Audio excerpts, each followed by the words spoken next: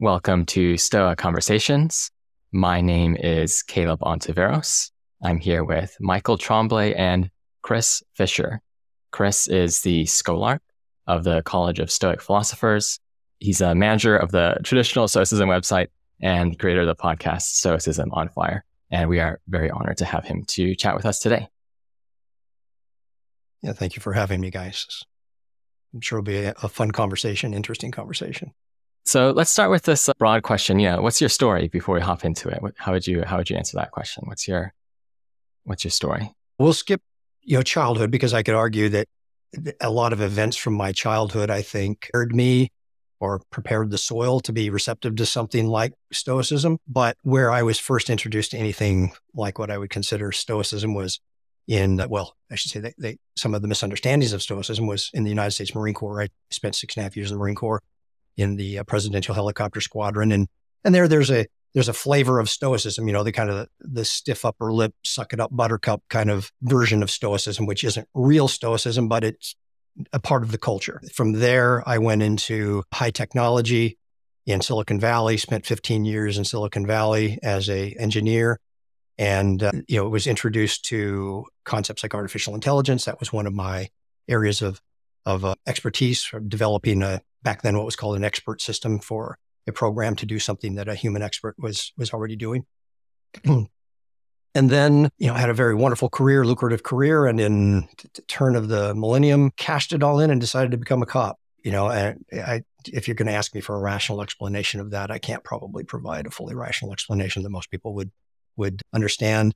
But there was something for me to learn. And now looking back, I know what it was. I became a deputy sheriff here in the Tampa area in 2006, was deployed in the roughest area of the county, and quickly got introduced to the human behaviors that I had not previously been exposed to on the street. And that raised a level of curiosity that made me start digging deeper into things like evolutionary psychology, cognitive psychology, and ultimately came across a book, The Happiness Hypothesis by Jonathan Haidt, which happened to mention Stoicism. I read it. I read Irvine's book. I read Becker's book, and then wanted to know more, came across the College of Stoic Philosophers and thought, okay, here's an online course. And that was it. Completed that course, completed the Marcus Aurelius program, which is a year-long program at the college, became a mentor there. And then in late 2015, started the Traditional Stoicism blog.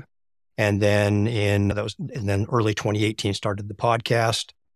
And then in late 2021, when my mentor, Eric Weigart, decided to retire, the board approached me and asked me to come back to the college and be the scholar of the college. So that's it in a nutshell. So, it's such an interesting story because, when we see these Stoicism movements, we see it in Stoicism in the military, we see that discussed. We see Stoicism's prominence and popularity in Silicon Valley and kind of in the tech space, and then Stoicism with first responders. So it's almost like before you dove into Stoicism, you walked a lot of these paths that really resonate, or people end up attracted to Stoicism within those. But I'm interested in that police officer aspect. Seems like what attracted you to Stoicism was almost the behavior of other people, rather than, how can I do this difficult thing, something like being in the military or professional career. It was actually this, if I was understanding correctly, actually the behavior of other people that drew you to asking these questions or looking for answers to these questions. Wondering if you could dig into that a little bit. Yeah. That's not what attracted me to law enforcement. The attraction to law enforcement was to go back into public service, as I had been in the Marine Corps. But then once I was there, I was confronted with this behavior. And you try to find, as a law enforcement officer, you try to find a reason to understand what you are seeing. You're seeing this level of violence. You're seeing this level of interaction between humans that you say, this is not conducive to normal society. This is not how people should be getting along. Someone disrespects someone, so they stab them or shoot them. The things that people do just to survive, the drug addictions and so forth. So there was on my part an attempt to try to understand human behavior. Where is this coming from? And, which led me into a variety of different fields, from, reading, again, evolutionary psychology, cognitive psychology, Nietzsche, just trying to get a grasp on all of this. But secondarily to that, once I came to Stoicism, my early exposure with Stoicism was, this idea of Socratic intellectualism, which that, nobody does wrong knowingly. And of course, as a cop, my first response, well, that's ridiculous. I deal with people who do wrong knowingly every single day. That's who I arrest, because I didn't fully grasp what Socrates was teaching and what the Stoics were teaching from that. And when I came to understand what they were teaching, it put me in a different place, because by that time I was a detective, and now I had to engage in these in-depth interviews with people who had committed crimes. And that's when I went back and rewrote Meditations 2.1 for me. And I'd posted it on my blog years ago. But the idea that when I'm sitting across dealing with someone who's committed a criminal act, I can't see them as a criminal. They've committed a criminal act. They've stolen something, they hit somebody, they hurt someone, they shot someone, they stabbed someone, whatever the case might be. But the recognition that they did that because of their own ignorance. It's not because they know good from bad and they chose bad over good. They think the bad is the good, and they're just pursuing what they perceive to be good, which we would argue is not good. But they're not, people want to say, criminals are stupid.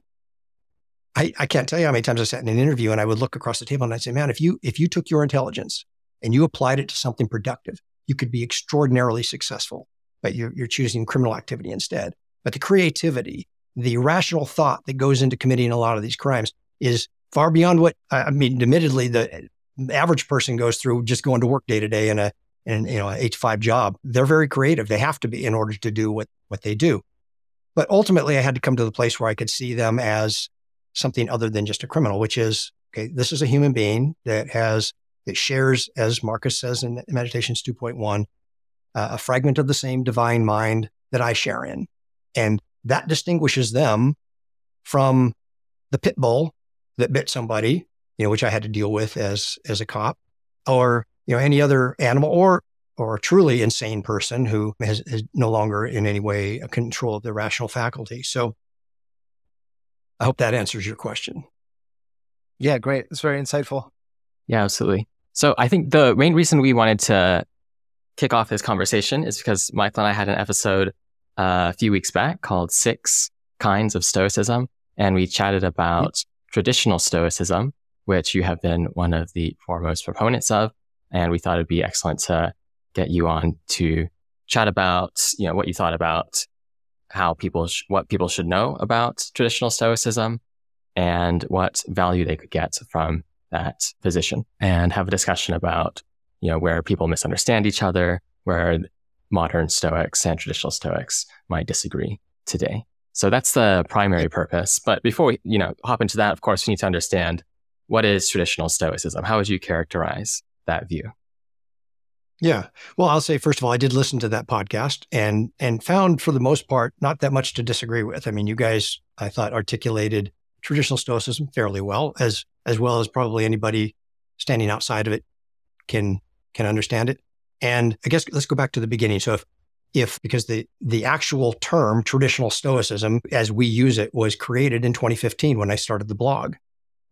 And I would argue that prior to the advent of what we now call modern Stoicism, there was no need for this label called traditional Stoicism, because everybody would have just said, well, that's Stoicism. With the advent of modern Stoicism started to shift in the popular mind what Stoicism is. So we had, in effect, coin a term, just like Irvine did with dichotomy of control, we coined a term that said, okay, well, this distinguishes what was just called Stoicism and what, Michael, when you went to college and got your PhD, what you studied as the academic works that tell us what Stoicism is, versus what people like Ryan Holiday, Irvine, Becker, go down the list, are writing about in the popular culture. And so that was the coining of the phrase. What is the distinction? Well, it's not a distinction that was created by me. In fact, I can point you to 3 very good sources. If you go to my Facebook podcast or Facebook page, you'll see that I have an initial post of what is traditional Stoicism. And I'm quoting, actually, interestingly, a podcast by a guy named Peter Abramson, who does the History of Philosophy Without Any Gaps. I don't know if you're familiar with it. Great podcast. But he does, I can't remember the exact number, 7 to 9 episodes on Stoicism. And in one of those, he invites David Sedley. Well, anybody that's been around Stoicism knows who David Sedley is. He is a renowned Stoic philosopher with A.A. Long wrote, the highly referenced, set Hellenistic philosophy. But anyway, Abramson had, I think, a very poignant and interesting question that he posed to David Sedley. And he said, we have all these ancients that we look to and we call them Stoics, but are we right to call them Stoics? Because was there really this thing called Stoicism? Because these guys all seem to disagree with each other on so many different things. And Sedley said, that's true. They did disagree on a lot of things. He said, but there were 3 fundamental things that they agreed on. They all agreed on that distinguished them from the other schools at the time. And this is quoting from him. In physics, to be a Stoic was to believe that the world is a supremely rational, good, and indeed divine organism. In epistemology, all Stoics agreed that there is a kind of infallible grasp, which we can call a cognitive or cataleptic impression. And in ethics, that you could not be a Stoic without holding that the only good is virtue. So he outlined it very simply, very succinctly, 3 doctrines that all the Stoics agreed on. They disagreed on a lot of things. We could turn to John Cooper. John Cooper in a lecture at Princeton University, which is one of the John Locke lectures from 2011, said, in order to understand properly the Stoic way of life and its philosophical basis, we're going to have to learn a great deal about their metaphysical and physical theories, into which, as I've said, their ethical theory is set as the centerpiece of their whole philosophical system. And then you go back to the presentation by A.A. Long in 2018 at Stoicon, where he laid it out again. These are the 3 doctrines. He said Greek and Roman Stoics were in complete agreement about 3 reciprocal doctrines. 1, the rational and providential structure of the universe. 2, the special status, responsibility, and challenges of being a human. And 3, our innate potential and goal that we live together in all circumstances. So he phrases them a different way, but he's also the person that argues that when you remove the determinism and the providence from the holistic system, you end up with a system that, using his language, is, quote, broken backed. So I didn't create this concept. I'm not a scholar. I don't have a PhD like, Michael does. I don't read Greek. I don't read Latin. I am 100% solely and wholly dependent on credible scholars to tell me what Stoicism was. Apart from them, I would be relying on picking up the Stoic text and just kind of interpreting it for myself, which has the same effect of someone picking up the Bible and reading it for themselves. You can come up with all kinds of misinterpretations if you just turn to the texts of the Stoics. So I looked to the scholars. The scholar said, this is what Stoicism is. And then the next logical question is, over which I think we have disagreement in the modern world, is that viable for modern times? And I think that's where you have the divide between modern and traditional Stoics, because modern Stoics, from my understanding and my engagement with them, look at traditional Stoicism and they say, well, that providential order, the idea that there's some kind of teleology in the universe, that's an antiquated idea. In Massimo Pigliucci's language, it's untenable in light of modern science. It's not a popular idea in what Charles Taylor would call our secular age. We've come to a place where the water that we all swim in today is no longer theological water like it was, even when I was a child. No one walked around in public that I grew up with. And I'm 63 years old, but none of my grade school kids, no one even up until high school would have said, yeah, I'm an atheist. People would have gone, there's something wrong with you. Now you do the same thing. Yeah, I believe in God. And people go, there's something wrong with you. So we've had a complete switch in one lifetime where the social context of what it means to believe in anything other than a mechanistic, reductive, materialist conception of reality is considered odd. And, my argument is, and I point this out in a couple of my blog posts, there are and in fact, Anthony Long points it out when he says that people who make these assertions, he's concerned about them because when he talks to his biology friends at Berkeley, there's a lot of them that point out to him, there's a lot we don't know. Even about biology and human consciousness. And you just can't make these blanket statements, which end up being their own metaphysics. People want to come on and say, well, show me the facts. I believe in science. Well, most people, when they say that, they're not believing in science. They're believing in what I think is appropriately called scientism, which is a metaphysical system that comes out of science. It's not science, because what is science? Science is a methodology. Science is not a belief system. And in the same way that someone who can say there is no God can't say that from using science. They have to resort to a metaphysical belief system that denies the existence of a God. So the primary difference between a traditional Stoic and most modern Stoic, as I have experienced them, is that this willingness to look at what the Stoics said about a divine and providentially ordered cosmos and give it real consideration and think that you ask, is it possible to translate this into the modern world? Or do we have to just throw the baby out with the bathwater, as Becker did, and start with just the ethics? And I argue that no, we can make sense of this in modern times. And therefore, it's not what a lot of moderns want to believe it is, which is some kind of religious fanaticism. I don't have an altar in my backyard to Zeus. I don't make burnt sacrifices of animals or humans. I don't do any of that. I'm not a polytheist, although that was accepted by the ancient Stoics. But none of that is entailed by assent to the idea that the universe is in some way rationally ordered and by something outside of, I shouldn't say outside of it, by something larger than us. I had one of my podcast interviews was actually a Australian, no, he's New Zealand philosopher, Timothy. He wrote a book called An Anthropocentric Proposivism. The argument is that he's a, what we would call more of a Benthium in terms of ethics, but his base argument as a modern philosopher is that if there is no purpose in the universe, as existentialists want to argue, if there's absolutely no purpose and no meaning, then we have no basis upon which to even start to have a conversation about ethics. Because it's basically just might makes right. It's a free-for-all. It's your opinion against mine. If there is absolutely no inherent meaning and purpose to the cosmos. Very interesting book. I would very much encourage you to get a hold of it. Lots to dig into there, Chris. So listening to that, I think there'd be two ways to frame this. So one, there's kind of there's this definitional claim, which is to say, look, if you're not endorsing these three things, the providential and divine nature of the universe, the capacity for humans to understand the truth of things through cataleptic impressions, and virtue is the only good. If you're not endorsing those three things that Sedley laid out, well, then you're not doing Stoicism.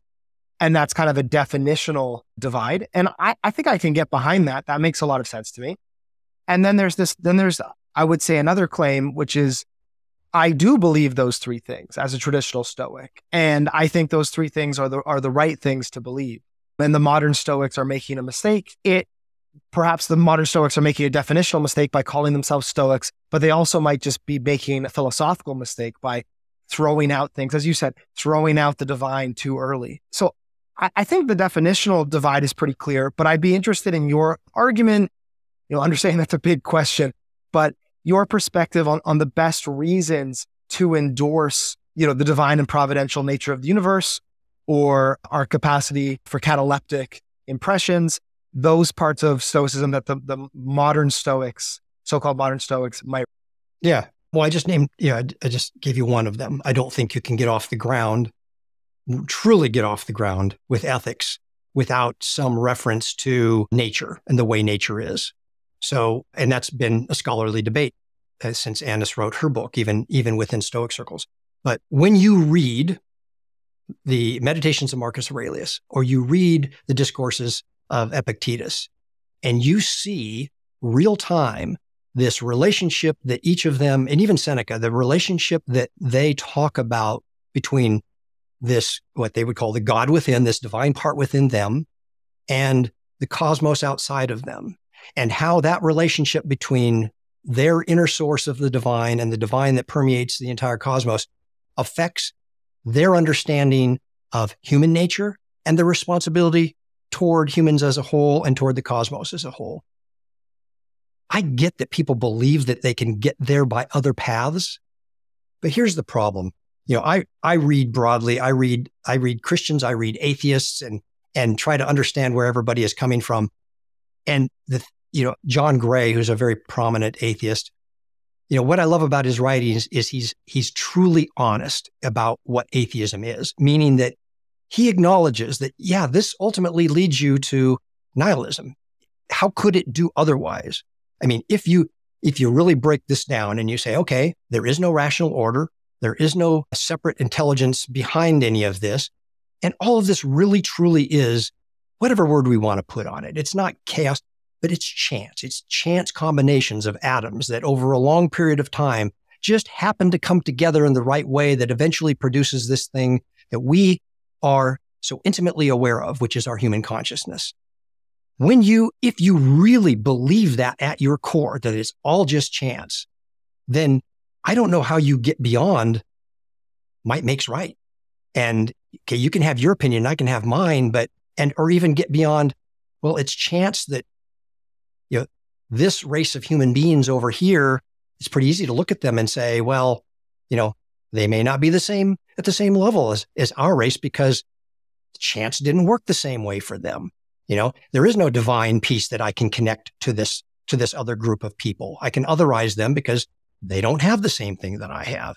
When you look at, and interestingly, I didn't realize it until I'd gone back and looked at Tony Long's 2018 Stoic God presentation. He brings up Meditations 4:23, which is what I quote so repeatedly in my podcast, when Marcus says, everything in your good time, O universe. Basically, he's acknowledging that he is willing to accept everything that occurs in the cosmos because he's accepting it from a rational order. And there's a fundamental psychological difference, a profound psychological difference, which A. Long, I think, points out very adequately, between facing the world as a machine that just happens to operate the way that it does. And no matter what happens out there, I've got to bear and forbear. I've got to suck it up. I've got to just deal with it. Then looking at that same event and saying, and I don't understand how this plays into some bigger picture. I don't understand how this is supposed to be for the good of the whole, but I trust that it is in some way good for the whole. And therefore I can have a completely different psychological disposition when I'm facing that event. For me, without going into detail, when I came to Stoicism as a hardcore atheist. I've made that clear on my podcast. I had read Dawkins and I had read Dennett and I had read Harris, and I was an atheist. In fact, I went through the entire SES program. I was into the second term of the Marcus Aurelius program before I could finally, when I would see the word God, I would just replace it with the word nature. And it was in that second term of dealing with physics, I realized I had a hard choice to make. And the hard choice was I either needed to come to grips with this idea or I needed to walk away from Stoicism, because it was so integrated into Stoicism that it couldn't just be ripped out and leave Stoicism the same. Yeah, I could have gone back and, read Becker and been okay with that, Becker's ethical approach, but there was something fundamentally different here. And once I did what forgive me if I'm wrong, it may be Kierkegaard, who argued about to step into the open space. When you step into that and just try it on for a little bit and you say, okay, well, what would the world look like? What would my life look like if everything really had a purpose, if everything had meaning? What would that be like? Just try it on for a little while. And when I did that and I look back at the events that occurred in my childhood and the sequence of events from going, being a U.S. Marine to going into high tech to becoming a cop on the street. And I look, all of this, all of a sudden instantly kind of fit into this neat little pattern. And I went, okay, this appears to be in some way ordered. There was a reason why these things happened. And it wasn't just random events that occurred. And when I look at it that way, those events that occurred in my childhood that I could say, well, I was a victim of that. Those were hurtful, harmful events. I could look at that entirely differently. And I can say those events formed my character in such a way that prepared me for the future. And here I am. So it is a different way of looking at it. And one of the ways that that's very applicable in modern times is, what do we do in modern times? I mean, you're nobody today in the 21st century unless you're a victim of somebody or something. You're just nobody. I mean, you don't count unless you're a victim. We teach victimhood. And the Stoics would have said, you're not a victim of anybody but yourself. But that view comes from a distinct view of the way that the world is, the way the cosmos is, and the idea that, let's face it, we can't prove that, no one can prove that the world is providentially ordered. It's far beyond, it's a metaphysical argument that can't be proven or disproven by science. In the same way that Lawrence Krauss can argue all he wants that it happened from nothing. That's a metaphysical argument, a universe from nothing. It's not a scientific argument because there's no scientific methodology that we can apply to demonstrate either one of these. So what are we forced as humans to do? We're forced to follow two paths, and I followed both of them. You follow atheism as far as it goes and the arguments that support it, and then you follow theism as far as it goes, some form of it, and you say, okay, they both lead me to the same place. I have to make an existential choice. Am I going to live my life this way, or am I going to live my life this way? And I think that's ultimately what the Stoics argued, is that it has the ancient Stoics, this way of viewing the cosmos, which is why they argued it so strongly against the Epicureans, has a profound impact on the way we behave, the way we understand things, and our lives. It's a big piece to bite off for moderns, because again, we live in a secular age where they've been taught that these things are nonsensical. They're old ideas, but they haven't been taught what the Stoics really said about God and Providence and Logos. They get their understanding of those from Sunday school, from, listening to a fundamentalist preacher on TV. And that's not what the Stoics were about. It's something entirely different, in the same way that they used a lot of words different, that it's the struggle for the modern to get over their own prejudices. I mean, the word happiness, virtue, how many people are turned off by virtue? I have argued, and I think rightfully so. I would love to, to have the challenge, say, okay, hey, let's run a little test. I want you to stand on, I don't know, what's the busiest intersection in New York City? Times Square and whatever it is. We pick the busiest intersection for foot traffic in New York City. You stand on that corner. We're going to have somebody else stand on the opposite corner. And we're going to give everybody the choice. You have one of two propositions. You can either assent to the idea that virtue is the only good, and that you don't need anything else in your life to experience well-being and to be happy. You don't need any money. You don't need any good health. In fact, you could be being tortured on a rack and still experience happiness. You could be imprisoned in jail and still experience happiness. You could be living in a war zone and still experience happiness. Or you can believe that this cosmos that we live in is somehow cosmically, providentially ordered by some kind of an intelligence that we don't really fully understand. And I would argue, good luck convincing moderns really what the Stoics meant by the word virtue. You see, we kind of peddle that word, but how many modern Stoics really, truly say, oh yeah, none of this stuff really matters?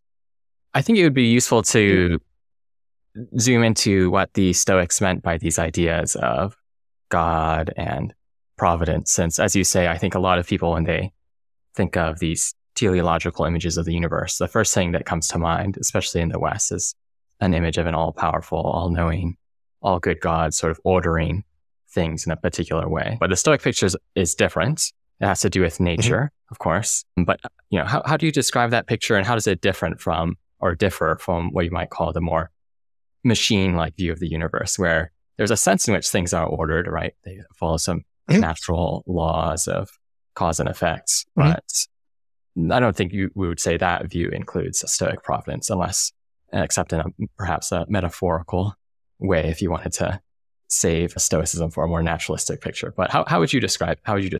Yeah, I mean, obviously we see order. We know that the world is orderly. So the argument from the opposite side is, well, it's orderly because it's organized itself into this kind of machine that is now orderly. But anyway, so I think sometimes, there's in the Eastern world, there are some religions that say you can't put a word on God. You can't define God. And once you do, you misunderstand it.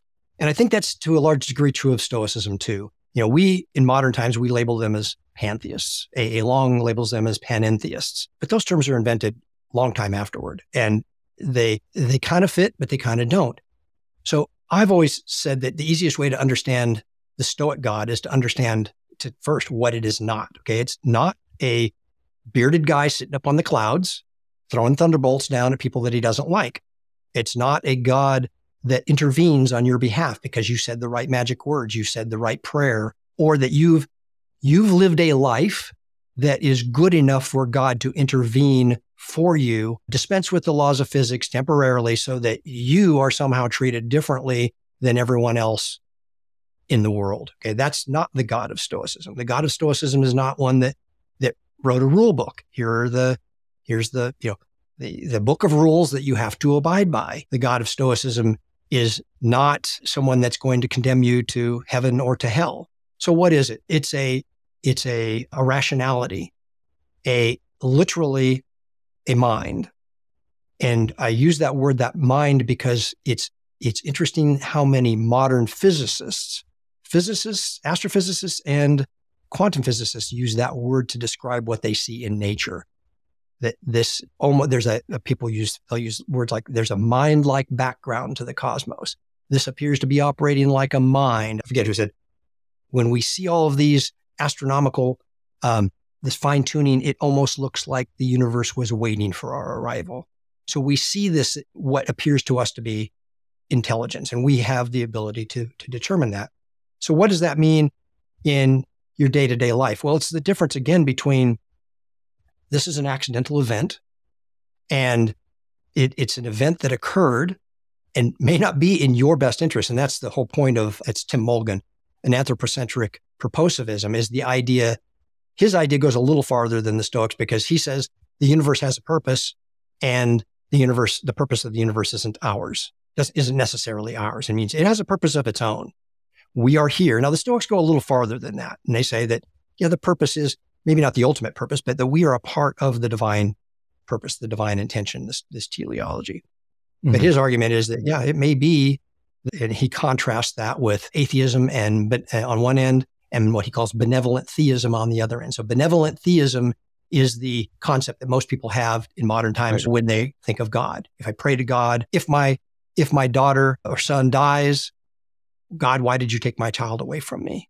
And then the flip side of that is, well, your child wasn't taken away from you. God wanted them in heaven. And we have all of these things where God is interacting in a way that is interventionist in our lives, as opposed to, and this is where the Stoic conception of teleology can get rather naturalistic, in the sense that the laws are created, the world is created in a way to play these things out the way they do with divine intention, but it's not going to change because you don't like it. Now, it's just going to be the way that it is. But here's the distinction. And here's why I don't sometimes like the label pantheist, because there are people, in fact, I had one come onto my Facebook group one time and argue that he was a pantheist and an atheist. Okay, well, it's an abuse of language, I'd like to see the etymology of that. But the point is that there are a group, they call themselves scientific pantheists. It's what Richard Dawkins calls sexed up atheism.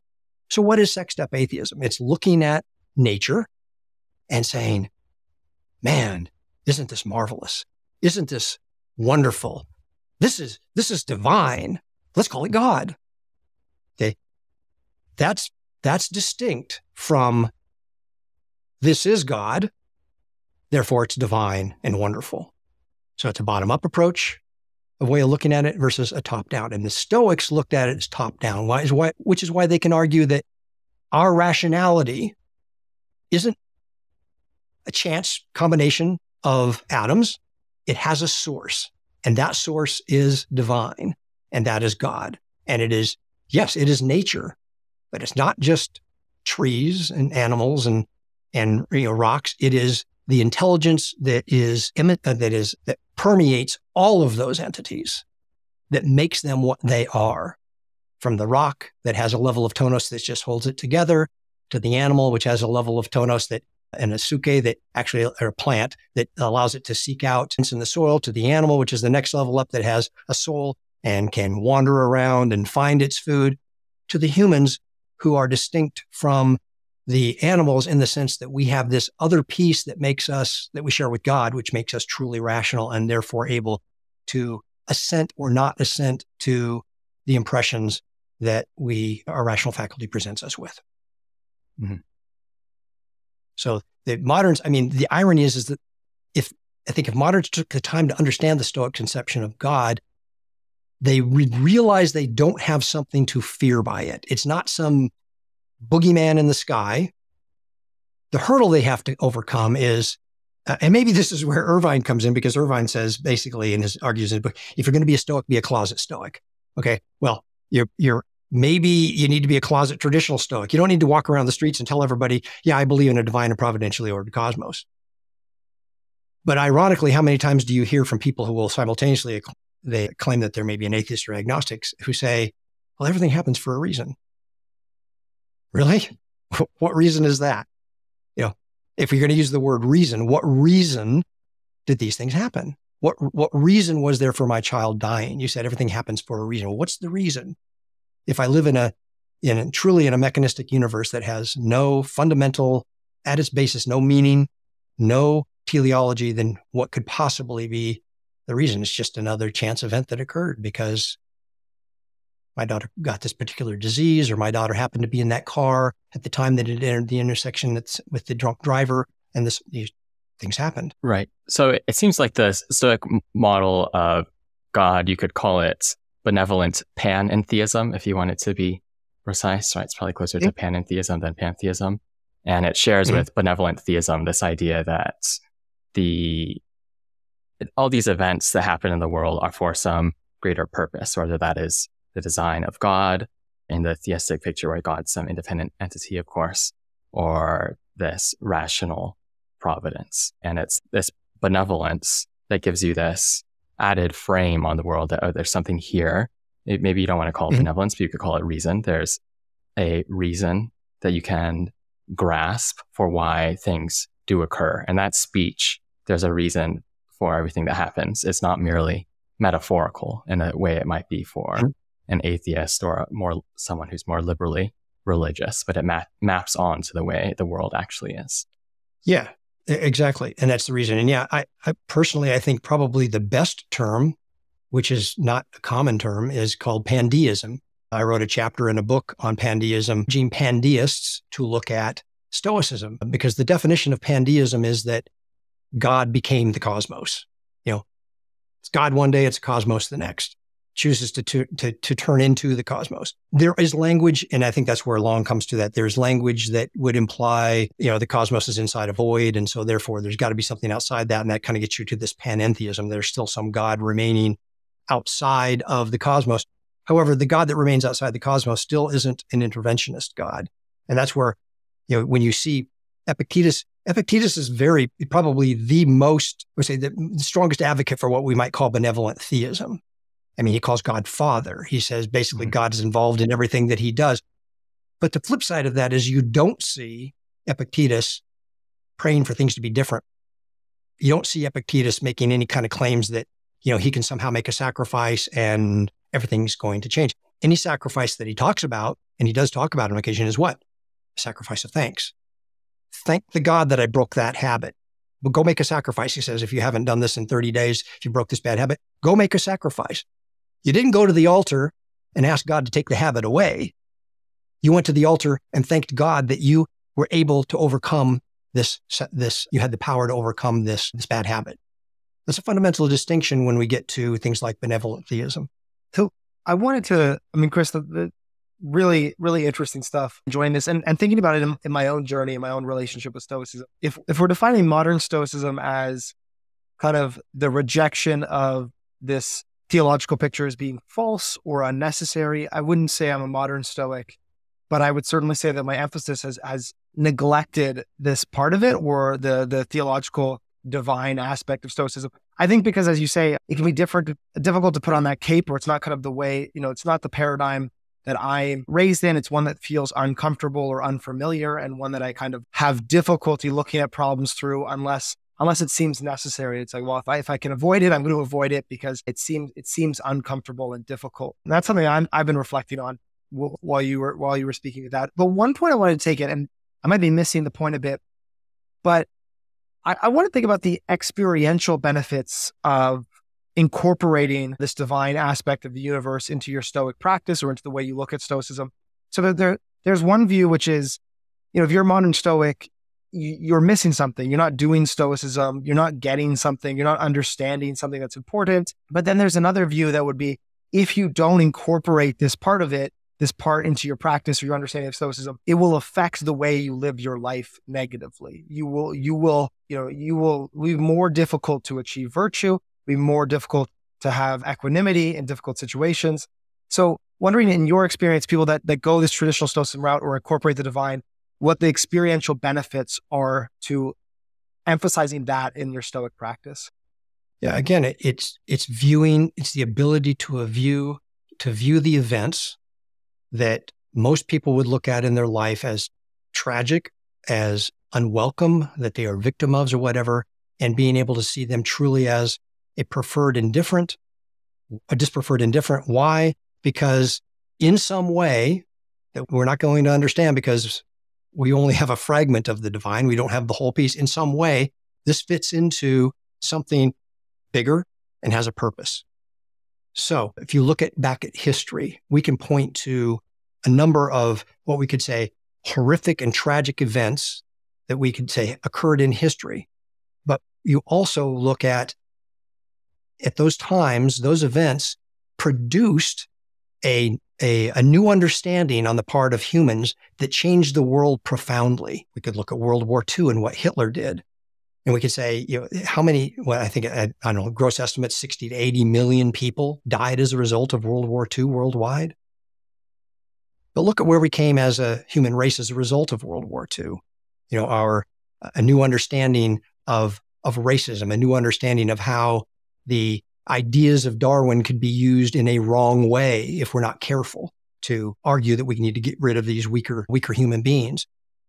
It turned into the creation of the Jewish state. I'm sure there's a lot of Jewish people that are very thankful that they have that today because of those events. It'd be hard to argue that you have a Jewish state today if you didn't have World War II. We can look back at things like slavery, as horrific as it was. In the end, it brought us a whole new awareness. Slavery had existed forever in human society.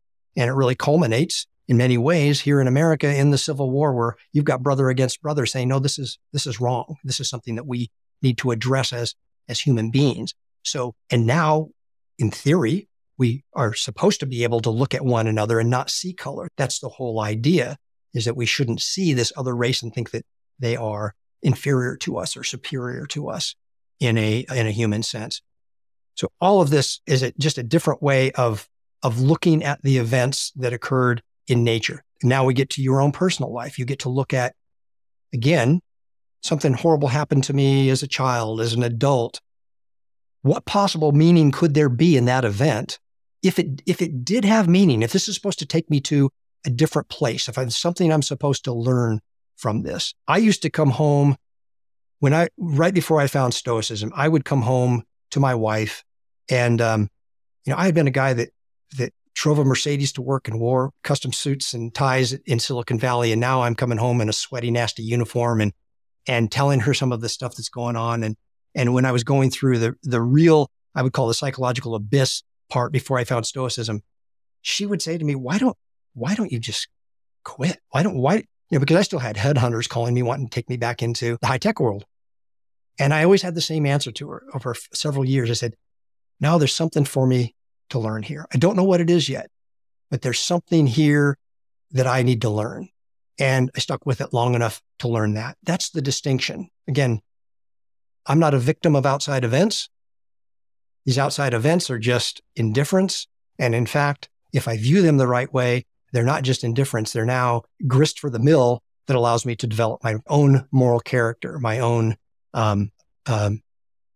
proeresis, my own rational faculty, and eventually, if you're lucky enough to develop virtue and become a sage, which a whole different topic that I don't hold on for, but so there's a fundamental distinction. And interestingly, now we're not talking about Stoicism. I would love to see this study done, but I don't know that Stoics are a large enough body to do it. But in study after study, what do the psychological studies tell us about the difference between people who believe in God and don't believe in God, who have some form of religion in their life and don't? The people who do are generally happier. They're generally more well-grounded. They're happier with their lives. That's just a fact. Those are the studies done not by Christians, not by believers, but by academics who are attempting to draw out the truth. So we see that at its basis. I've got a very good article, and I can't remember who it was written by, specifically addressing Stoicism and cognitive behavioral therapy. But it comes out of, I think it's Jürgen Habermas maybe, who talks about the two models. We have a model of the world and a model for the world. And our model of the world is our physics. Our model for the world is our ethics. But basically the argument is that we all carry around a model of the world, the way the world is. We don't think about it. We don't talk about it on a regular basis, but inherently we have this model. One part of that model is that the universe kind of is orderly. When I get in my car and I get onto the freeway at 70 miles an hour, I'm trusting that the laws of physics are orderly enough that it's going to behave the same way today as it did yesterday. And my car is going to stay in its lane going down the freeway at 70 miles an hour. So we have this tremendous trust in the way that the world works. And we have a model from which we operate. Where's that model come from? It comes largely from the society that we're raised in. It comes from our family. It comes from the educational institutions. You talk about the idea that you're uncomfortable with it. Yeah, it's socially uncomfortable to go out into the public and say, yeah, I believe in some kind of divine order in the cosmos. But I would argue and counter, how socially comfortable is it for you to go out and argue that virtue is the only thing you need to have well-being, and that you could be happy being in jail? You could say, those prisoners that have been locked away for the rest of their life, they're just as much ability to be happy as I do. The average person would look at you and think, you're insane to make an argument like that. So we kind of avoid this social uncomfortableness about this idea of virtue because we kind of gloss over it and we say, oh, well, yeah, we're looking for virtue. And it literally can turn into kind of this virtue signaling. We've got this magic word that we're aiming toward. But when we really dig down on it, that is, I would argue, in fact, more socially unacceptable. If you announced the true meaning of both, that is more socially unacceptable. And if you want to use the word getting canceled, getting shunned, getting driven out of the academic community, whatever the case might be, you make an argument for either one of those, you're probably going to be suffer more incoming fire from the idea that you don't need any externals in order to live a happy or unique life. Right. Yeah. Ultimately, as a Stoic, you shouldn't mind how much fire you get for whatever view you think is correct, as long as you think you have good reasons to put forth. I'm curious how you frame this. So, there's a classic problem of evil with views about that there's some amount of benevolence in the world. And there's a distinction between, if good things or if bad things happen, why does this all good purpose let it happen? All good purpose, all good God, whatever it is. And there's a distinction between there being a justifying reason for the person for whom the evil occurs, or there being a justifying reason that refers to something larger. So the idea would be during an amputation, there's a reason that justifies the existence of that bad, you could call it, of the amputation that refers to the whole organism, as opposed to me saying there's something bad that happened in my personal life, and there's a reason that makes sense for me that I can make sense of in my own life, which a lot of theists might say. So to what extent do you think the Stoic can say not only is there a reason that justifies the existence of these apparent bads or this preferred indifference, whatever they are, that refers to nature as a whole, as opposed to some reason that is relevant to my own life? Or am I just like the leg that's getting amputated for the sake of nature as a whole? Well, I guess you could look at those as both. You could be the leg that's getting amputated, which is kind of an argument that the Stoics make, right? The whole idea is that when we look at good and evil in Stoicism, Cleanthes famously says that the only evil that exists is the evil that men do in his hymn to Zeus. And there's an interesting passage in that I think for me is profound and I think sometimes gets overlooked. And Cleanthes says, but you make the crooked way straight.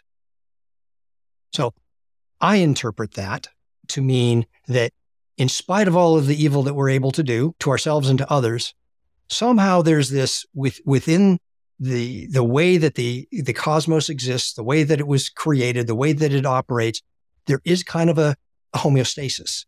There is a balance that necessarily always maintains itself, so that Hitler can really never become the dictator of the whole world.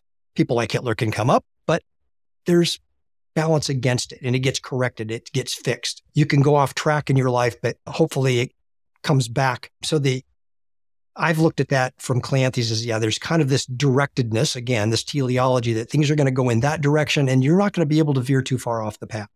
As far as, we say, well, why do these things happen? Am I the leg that's getting amputated? Why do these things happen? What is the purpose? Well, ask if they never happened. Try to play the mental game for just a minute where we live in a world where everything is preferred indifference. everything is good. Everybody is virtuous by nature. God just designed it that way. And we never have any struggles and we live forever. And the question would become, how would you develop as a being? How would you develop any moral character without those indifference, some preferred, some dispreferred? So these indifference are literally, these bad things that happen are literally the grist for the moral mill. They are our opportunity. So why did that happen? Well, I lost my leg in that car crash because, it's not God today decided you're going to lose your leg. That's not the whole point of it. The point is I can say that this is the way the world played out and I lost my leg. And now I have the opportunity to learn something new about this that I didn't have. Now I lost both my legs. Now I'm in a wheelchair. I'm always, both fascinated and inspired by people who, end up as quadriplegics, paraplegics, and overcome that and find a way to still develop, look at what happened to them in a different light. And, they could be Lieutenant Dan in Forrest Gump and be angry about it. Eventually he comes around, but, he goes through a whole process of cursing God and being angry about it, as opposed to you see the people, and I forget the guy from the Olympics that you lose your legs and you choose a different life and you choose to say, this is taking me in a different direction than I was going before. It's an opportunity for me to develop my rational faculty, my character, to use Chrysippus' language, a way for me to develop my cylinder in a different way that I would not have had.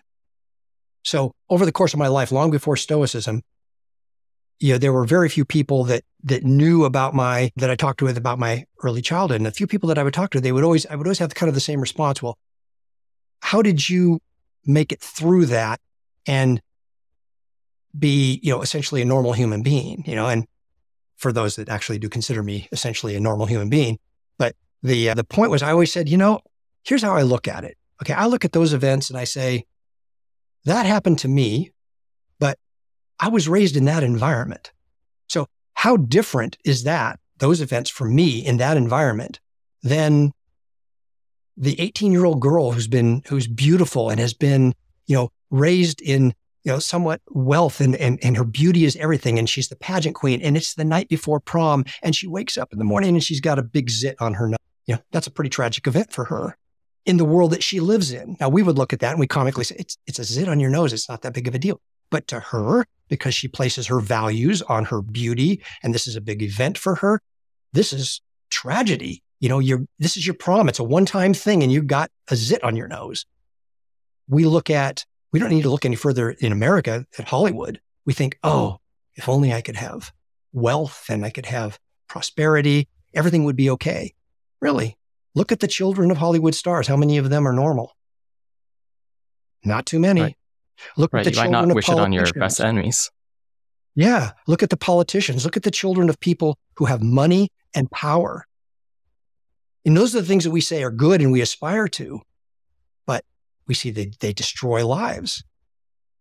Because why? They're looking for their well-being in things that everybody thinks are good, but the Stoics would say, no, those aren't good. Those aren't goods at all.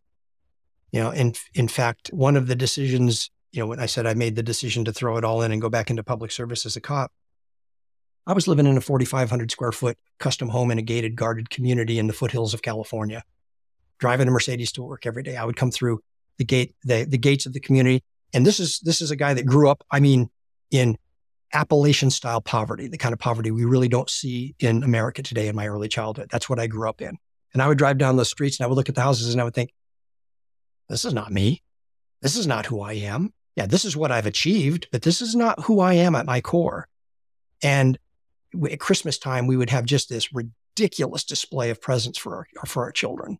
My oldest boy, oh, you need a motorcycle? Yeah, we'll buy you a little mini bike. We'll buy you a Kawasaki KX90 or whatever it was back then. No questions asked because the money was there. And I remember one day my wife grew up not in the same kind of poverty, but she grew up in lower middle class in Seattle. And I said, how do we raise kids with any character at all in this? How do we do this?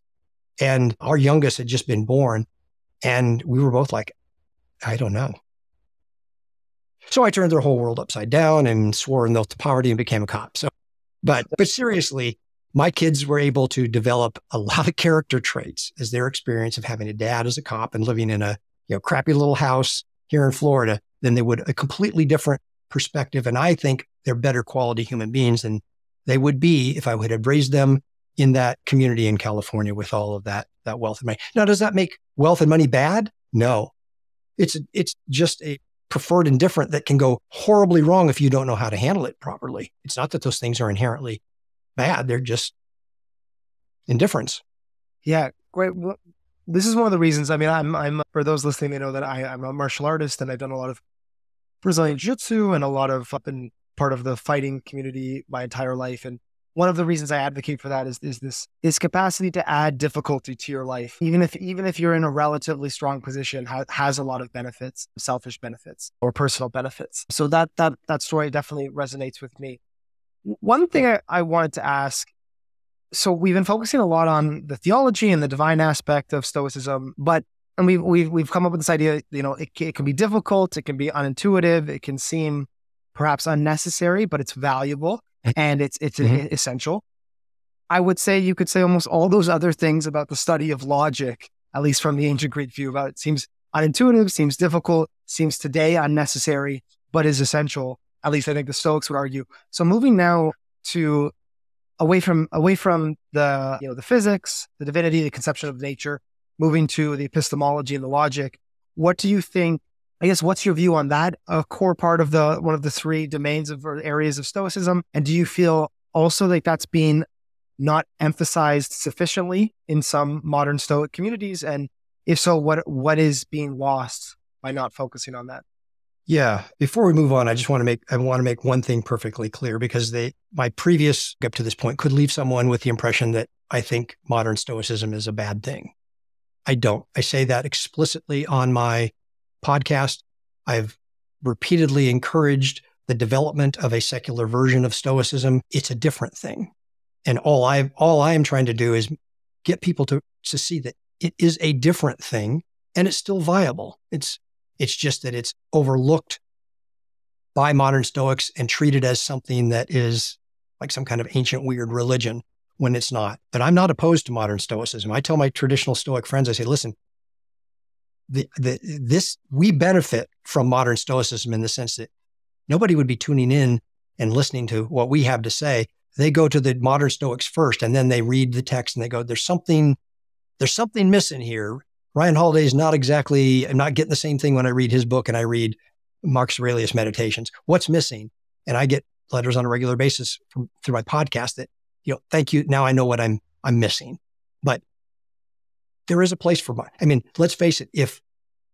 If we could force everybody in the world to read, I won't go as far as to say The Obstacles Away, but The Guide to the Good Life by Irving, the world would be a better place. If people lived the way that Irvine proposed, regardless of the flaws of that book, when we compare it to the ancients, the world would be a better place, a much better place. And if the world just adopts some kind of virtue ethics, it's a better place. So it's not that modern Stoicism is bad and wrong, and it's just that it is a dramatic departure from what Stoicism is. And I just argue that needs to be openly acknowledged. Now, regard to logic, frankly, I don't know how there's some benefit in being able to, one of the things that's not taught in college anymore is logic. For the most part, you have to kind of be in a specialized field to even learn how to apply. We don't need to sit around and study syllogisms all day in order to have a basic understanding of arguments, but we should be able to weigh evidence and say, well, this argument is a fallacy because maybe it falls into one of these categories of fallacies. And we don't need to be an expert on that, but intuitively we kind of get that arguments don't make sense in some cases. That is something that people can benefit from. I don't see modern Stoics as walking away from that. They don't, maybe they don't emphasize, but I've never heard an argument from a modern Stoic that says, being logical is just untenable in modern times. I've never heard that. Now, maybe it's out there, but I think they do teach logic. They do emphasize logic, where I think partly because it can be difficult to understand is when we get to a subcategory of logic, which is epistemology, and the idea of how we acquire knowledge. The Stoics argued that we are born tabula rasa. We are basically a blank slate. Now, they argued that you have, and this would be an argument for an anthropocentric purposivism or providential cosmos, that we do have some innate, what we call predispositions for moral behavior, which Paul Bloom, I think he wrote a book called Just Babies not that long ago, investigating this, that children at very young ages have this innate moral sense that they've been treated fairly or unfairly, that you give one cookie and another one 2 cookies, and somehow innately they know, hey, that's not fair, all of these things. But then on top of that, how do we acquire knowledge? And that's where we get into this, misunderstanding of things like control in Stoicism, this misconception when people read in Irvine, the dichotomy of control, and then ultimately the false idea of a trichotomy. But when they read the dichotomy of control, when they pick up in Enchiridion 1 and they see Epictetus claiming that there's this, there's these 2 divisions. These are this group of things that are, up to us, in our power, in our control, depending on which translation you want to read. And we have the same argument in Discourses 1. But if you search through the entire book, the word control comes up 80 times in the Discourses. And it's not always the Greek that's usually people want to talk about ephemein. That's not the only Greek word that the translators translate into control. And when the word control comes up in Discourses, it's quite often being applied by Epictetus, not the word ephemein, but other Greek words that are being translated control, to that idea that there's a group of things that are up to us in our power and the group of things that are not up to us and not in our power. So, the beauty of Stoicism is its deeply integrated nature. So when we say, as an example, oikeiosis, which is the founding principle of ethics. Well, where does the concept of oikeiosis come from? This self-preservation. Well, it comes out of the Stoic physics. It comes out of their idea, their understanding of nature and our innate moral character. We get the same thing when we get to epistemology and logic. We're saying that because we have this thing in us that the Stoics call our rational faculty, our dunamis logicae, I think in Greek. You can help me out here, Michael. I think that's what. But basically, it's that portion of us that is Long would call it our self-representation. We might call it our self. It's kind of akin to the prohoresis, our will, but there's some subtle distinctions here that we don't need to get into. But in it, I have this rational part of me that is enabled and empowered because it is rational, and it's a portion given to me by the divine to look at propositions which are presented to my rational faculty, ironically by my rational faculty. Where do those propositions come from? Those propositions come from the event that occurs out there in the world. So I get this impression, the impression that someone has just insulted me. Well, we oftentimes in modern times, and we would want to say, well, that insult, you just called me a moron, that hurt me. Well, the Stoics would say, no, that didn't hurt you. Those are just words. So you created a representation in your rational faculty based upon the person that you are, based upon your beliefs about hurtful words, based upon your past experience with people calling you a moron. You created this idea in your rational faculty that says, someone just insulted me and that's wrong. And you might go on to, I need to do something about it. Well, that's the proposition that gets presented it's created by the rational faculty, presented to the rational faculty, to which we get this magic word called assent. Really, the easiest way I think for people to apply the word consent is it's a judgment. It's an agreement. So I can look at this and say, someone just assaulted me. Is that true or false? I'm either going to agree with it or I'm not going to agree with it. If I assent to it, if I agree that someone has just insulted me, then the Stoics would say, well, that's an impulsive impression, because my agreement to it is necessarily going to entail an impulse to act, a horme. I'm going to do something. They've just insulted me, I'm going to run and cry. They've just insulted me, I'm going to insult them back. They just insulted me, I'm going to punch them in the face. We could have a whole different avenues that a person could take. But the first part is I've assented to the idea that someone has just insulted me. But that's my creation. And it's what even Lisa Barrett Conan in her recent work, which I think is brilliant on emotions, she's trying to point out that these emotions are not things that happen to us. These emotions are things that we create internally. So when I say your word hurt me, there's no word that came from outside that harmed me. I created from within myself this idea that I've been harmed by this word. But that came entirely from within, not from the outside.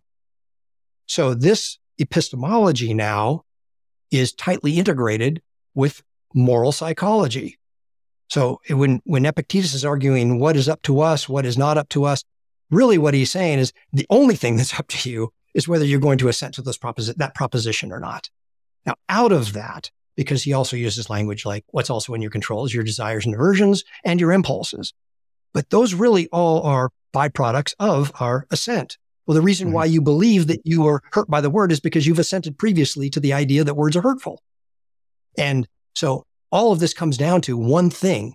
I get to look at these propositions and I get to assent to them or not assent to them. And that changes everything because therein lies my freedom, which from a logical perspective, from epistemology, brings it all now together, not just my ethics, but the physics, because the Stoics argue that in some way the world is all determined, right? That there's this form of determinism and that we are somehow morally responsible within this world of determinism. Well, that can be misconstrued one of two ways. There are some people, when you read some Stoic scholars, they kind of leave you with the idea that, okay, we got all the way to hard determinism, but you didn't explain any of the freedom that I have, that Epictetus talks about. Or we go the opposite direction. I'm in complete control and, I'm a libertarian idea that, and this is what Michael was arguing against in his article, that, I know I've been a drunk for 20 years. I've been a drug addict for 20 years, but today I have so much control. I'm just going to decide not to be an alcoholic. I'm going to decide not to be a drunk. I'm going to decide, even though I've been an angry person my entire life, I'm going to decide not to be an angry person. That's not in your control. What is in your control is you got provoked to anger. That one assent right then is in your control. And you can either feed that angry character that you already had developed, or you can make one assent to start to maybe unravel that. But that's not going to change instantaneously. That might be years of practice, years of work for you to not become the angry person anymore, and a whole lot of assents. It doesn't just happen, well, today I'm going to decide not to be a drug addict. I worked with drug addicts. I know that's a fallacy. So I don't think that epistemology is something that's really, I think that it is just so misunderstood in modern Stoicism, which is why we get these books, like, hey, are people just saying, yeah, that's outside my control, so I don't care. So you've basically eradicated oikiosis. You've eradicated the concept of cosmopolitanism because it's not in my control. I don't care about it. And that's the kind of Stoicism that, Becker talked about that, yeah, who wants that? That's, you're kind of you're psychotic, when you say, yeah, if it's not personal to me, I don't care about it. That's not what the Stoics were talking about. They're talking about the control in the sense that it's the development of your rational faculty, your ability to act appropriately. It's literally the shaping of what Chrysippus called, the cylinder or the top. So each assent that we make, each time we assent to a proposition, we are adding to the bumpiness of that cylinder or sanding it a little bit down, whatever the case might be, depending on how you assent to that. And over time, lots of assents, lots of opportunities to change. I can change the way that cylinder rolls the next time it gets pushed by the impulsive impression that I've just been insulted. And at some point, I can completely change the rational faculty to the extent that I can say, well, I'm sorry you have that opinion. Have a good day. Because you realize it's not an insult, it's not harming you at all. And you just walk away. And you'll leave the bully kind of standing there in the hallway thinking, what was that about? Why didn't I get what I was looking for? Which is a response from this person by calling them a moron. Yeah, that's right. That's excellent. Very helpful.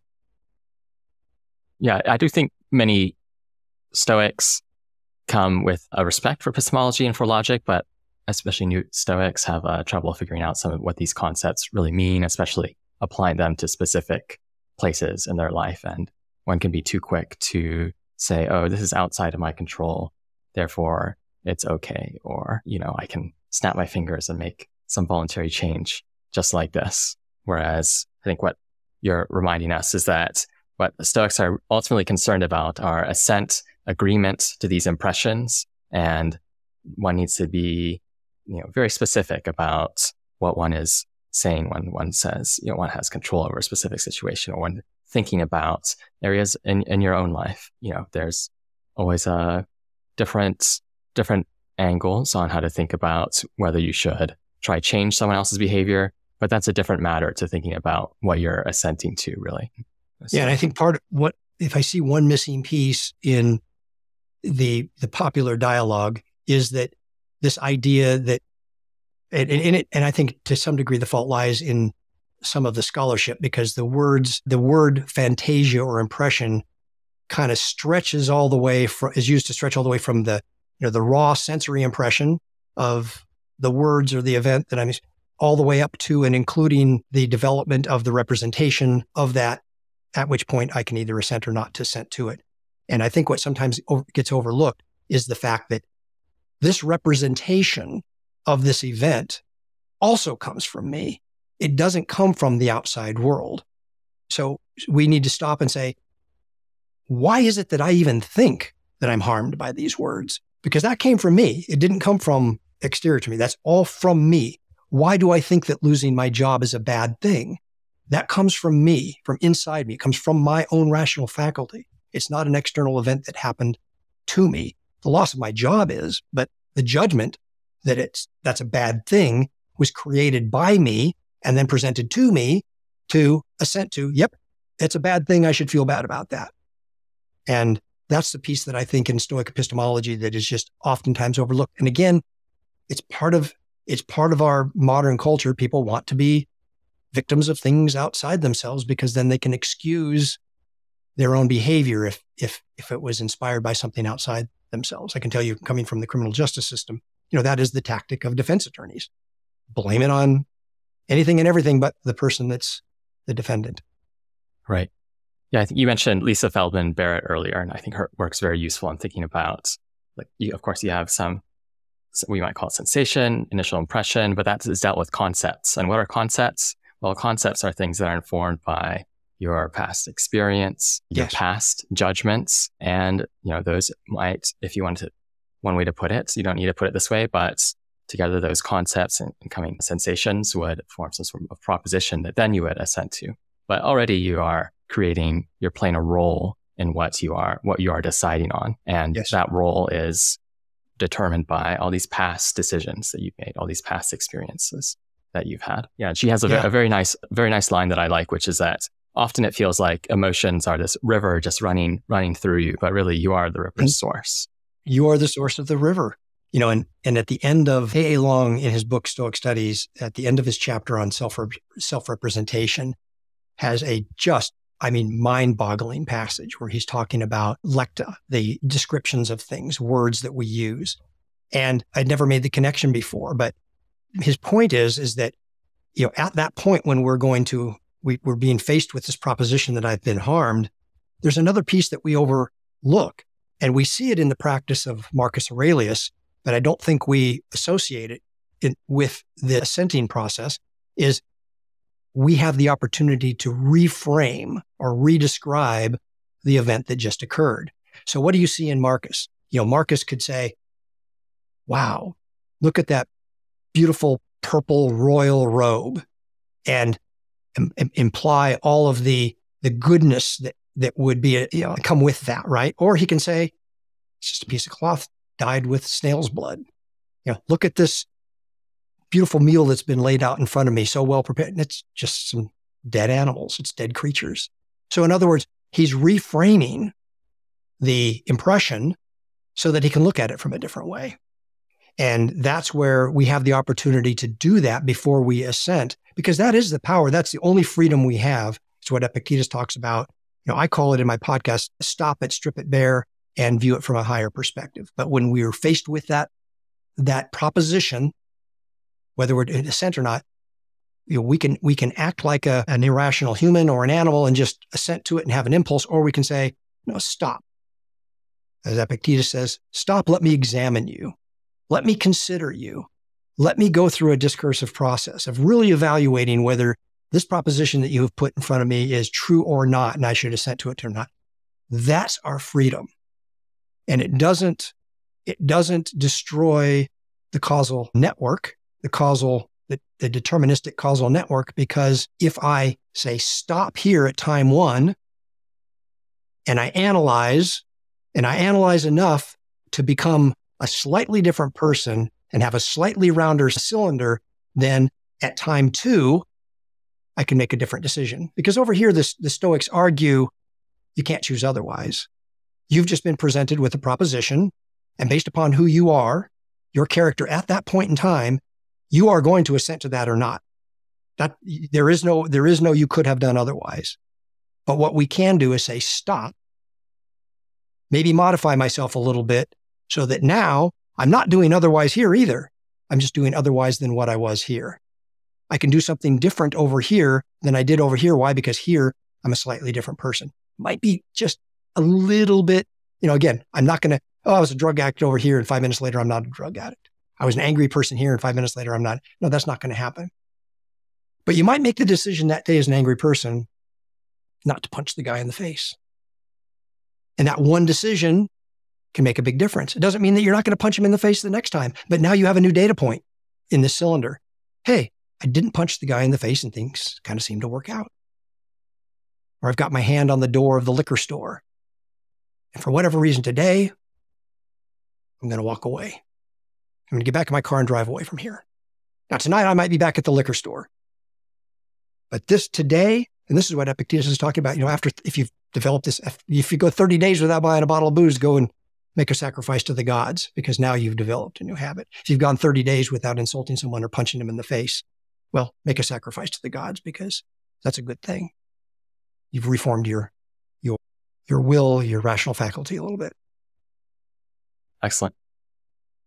Well, Michael, is there anything else you wanted to add? We're coming up towards that time. Yeah, recognizing our time. There's two things I wanted to jump in on because this has been a fascinating discussion. Chris, I think that idea that the impression that I'm going back a bit, but that the impression that we receive, it's already kind of gone through our filter. We've already produced it in a sense, is something that, something that I think I understand, or I certainly do understand, but I don't think I emphasize enough or think about enough in kind of that process. And so for those listening, if it seems unintuitive, the one example I like to think about is the Stoics will talk about this, especially in the kind of techne or craft or mastery, even with non-impulsive impressions. So, if you have a mechanic looks at an engine, what they see is very different than what I see when I look at an engine, because that visual information is going through is being represented to themselves through their knowledge of cars. And they go, wow, this is a real problem. And for me, I think, well, this is a bunch of metal. Or someone goes, that's a beautiful painting. And I don't have any art history background. I go, that looked like nothing to me. Right. So it happens in those cases too, but then that's also happening in the person insulting you, right? Like it's not the sage says, well, that's a person just saying words to me who's kind of confused, or maybe as Epictetus says, they're correct. And if they knew all my failures, they would say, have more to say. And then the second part, I really love the way you put it, Chris, the way you talk about the space between impression and assent as, person 1 and person 2. Because you can think, well, if the world's deterministic, what's this point of putting it into practice? What's this point? I'm going to assent the way I assent. But when you add that time, you can, as you said, you can reframe, or you can, introduce teachings. You can think about it. And as I said, that person 5 seconds, 1 second, 5 minutes later can be a different person in that space, especially if you've cultivated this habit of contemplating Stoicism and testing the impressions against these Stoic principles. So I wanted to flesh out those two things. Nothing else to add, but and I guess the third thing I wanted to say was that's great examples of the link then between epistemology, as I said, physics, epistemology, and ethics. Because it sounds like we're talking about ethics, about how do you respond to the situation. But if you lose the epistemology and the physics in there, the conception of what's going on, you don't have no way of kind of making sense of the ethical implications in those situations. So wanted to add that, but I think a great way of putting it. No other. Oh, go ahead, Chris. I was going to say, and that was the argument of the ancient Stoics. That all three pieces had to be there together in order for you to understand the whole, which is why they're similes. And when we think about them, it's an egg and it's an animal and an orchard.